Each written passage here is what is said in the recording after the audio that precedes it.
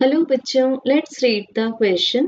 Two bodies of masses 1 kg and 3 kg have position vectors I plus 2j plus k and minus 3i minus 2j plus k respectively. The center of mass of this system has a position vector.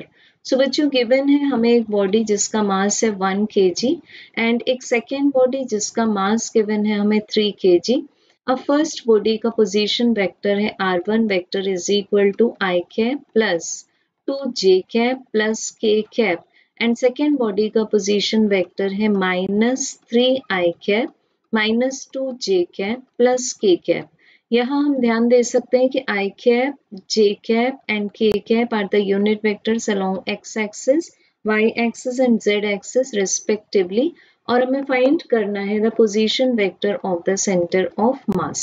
सो बच्चों इसको हम express कर सकते हैं m1 r1 vector plus m2 r2 vector whole divided by m1 plus m2 से. अब इसमें values put कर देंगे तो position vector of centre of mass is m1 की वैल्यू है 1 और r1 है i cap plus 2j cap plus k cap.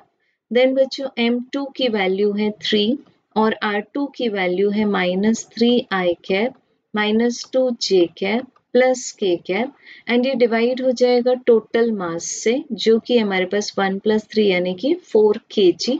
सो यहाँ से हमें मिल जाएगा the position vector of centre of mass is equal to 1/4 with in bracket minus 8i cap minus 4j cap plus 4k cap. सो बच्चों 4 से divide करने के बाद इसका आंसर आ जाएगा minus 2i cap minus j cap plus k cap.